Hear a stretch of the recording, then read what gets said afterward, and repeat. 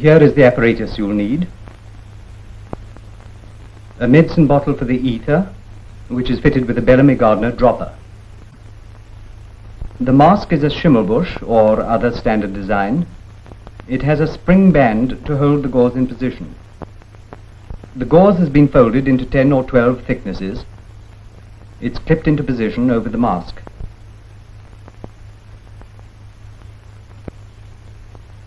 You'll also need a piece of gamgee, 8 inches by 10, with a 4-inch slit in the center.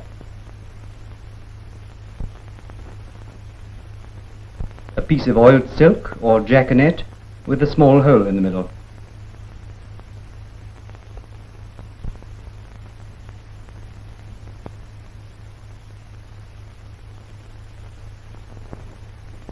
You'll want a tube of sterile Vaseline to lubricate the airways. This is a Waters metal airway, which is curved to fit the pharynx. It will be tolerated at a lighter depth of anesthesia than will the older type of rubber airway.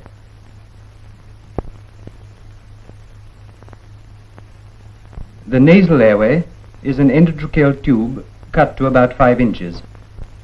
This is transfixed by a safety pin to prevent it disappearing down the nose. It also is carefully lubricated before use.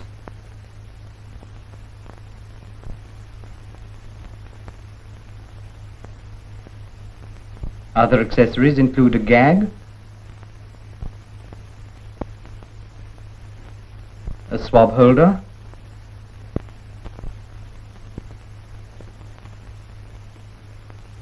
a bowl of gauze swabs, and a bottle containing liquid paraffin or castor oil to drop in the patient's eyes after the operation.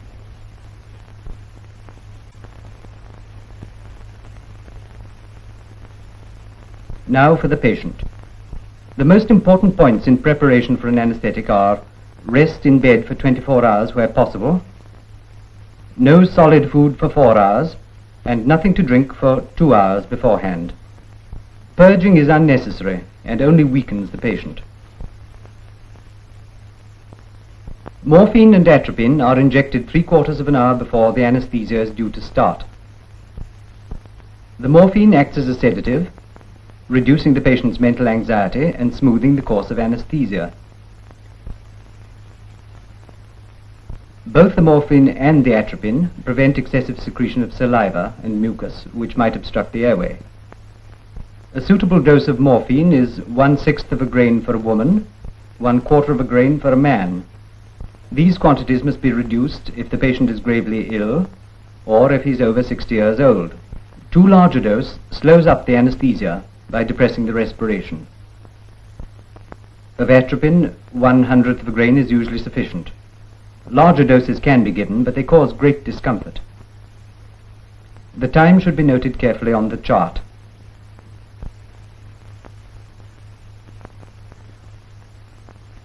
In 3/4 of an hour, the premedication will have taken effect. The patient will be ready for the anesthetic.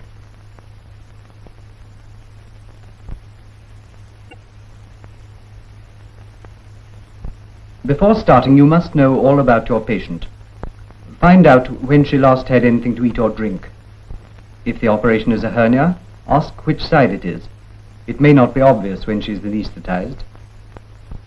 Make sure that the heart and lungs have been examined and the urine tested, and that the premedication ordered has in fact been given in the correct amount and at the right time. The more nervous the patient is, the more difficult the induction will be, and a few kindly words will help a great deal. Feel her pulse and try to reassure her. Tell her exactly what you're going to do and what is expected of her. Encourage her to relax and try to go to sleep.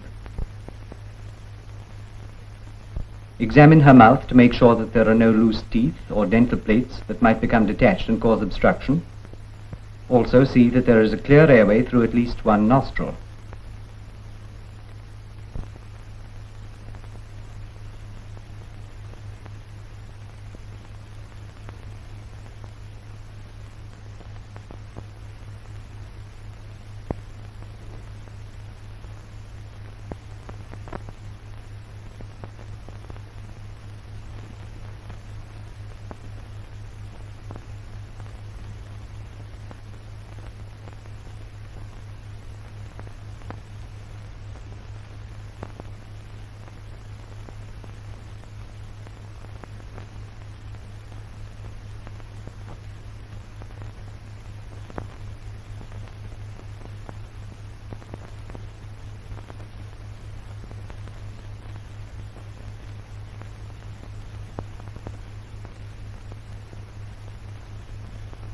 place the gamgee over the patient's face. Tell her it's to protect her face from the anesthetic. It also concentrates the ether vapor by ensuring that all the inhaled air comes through the mask. Make sure that her eyes are closed, or the gamgee might come in contact with them and lead to conjunctivitis, if nothing worse. Then place the mask in position. Always smell the ether before using it, unless you've just filled the bottle yourself. Drop the ether onto the mask, very slowly and cautiously at first, to allow the patient to become accustomed to the smell.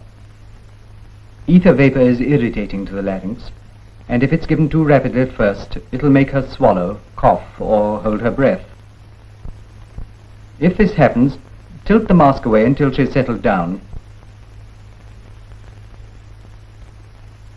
and then lower it gradually again. Provided the breathing is regular, the rate of flow should be progressively increased until you're pouring it on, but don't soak the mask.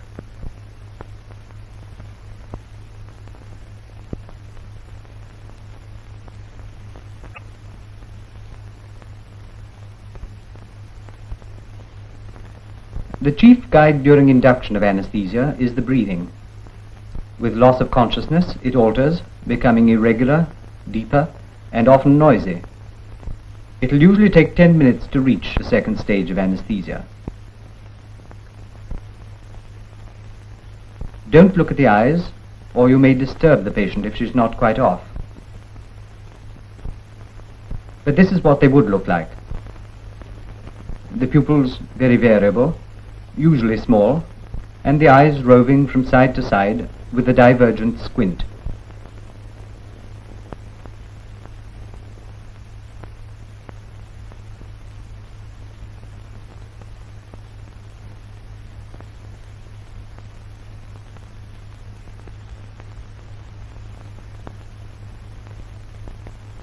To speed up the induction, place the jaconet over the mask.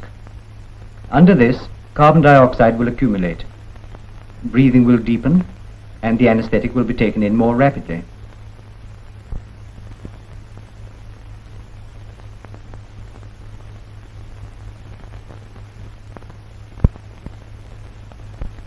The jaw is not relaxed, and you can't put in an oral airway yet. If the breathing is not free, put the nasal tube down one nostril. As you saw, this is transfixed by a safety pin to prevent it disappearing down the nose.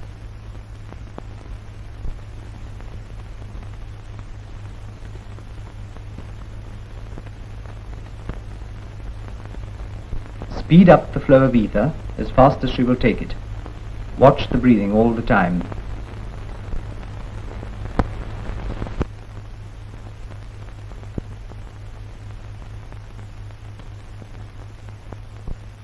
After another 5 minutes or so, there's a fairly sudden change to regular, so-called automatic breathing, which shows that she's down to the third stage of surgical anesthesia.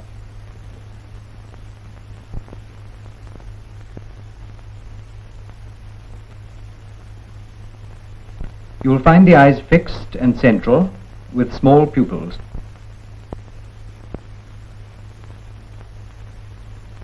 The jaw is now relaxed, and the patient will tolerate an oral airway if you consider it necessary.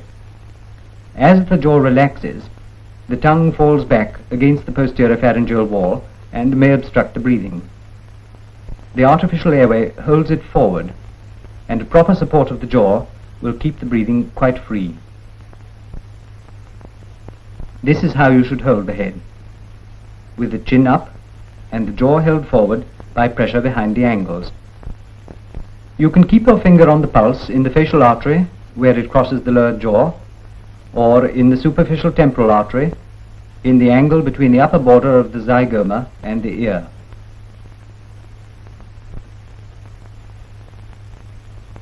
The patient is now ready for operation, but we'll continue and show what happens as anesthesia is deepened.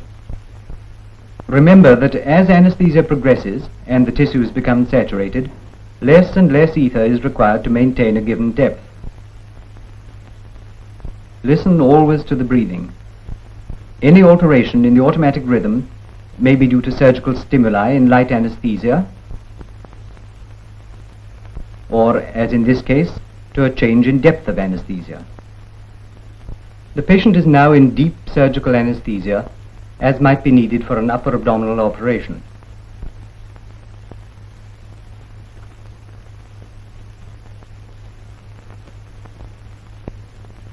The pupils are larger.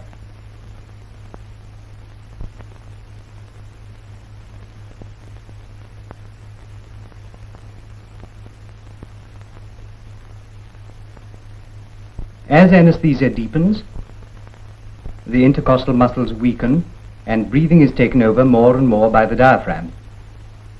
When they are fully paralyzed, the chest goes in instead of out as the diaphragm contracts, giving a seesaw effect. Provided the airway is quite clear, this is characteristic of deep anesthesia.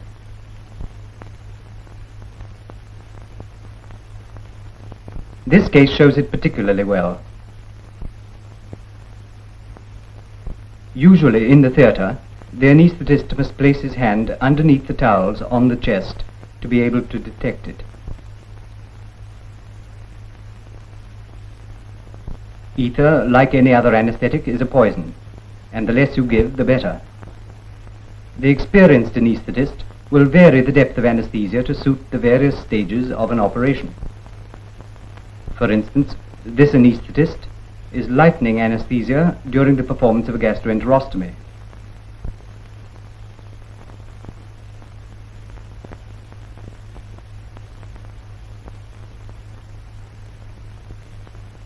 The eyes are now eccentric with small pupils indicating light anesthesia.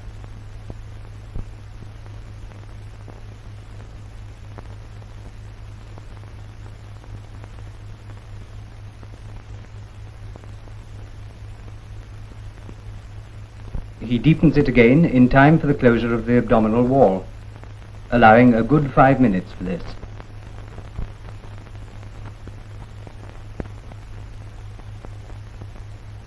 The eyes are now central and fixed, indicating moderately deep anesthesia.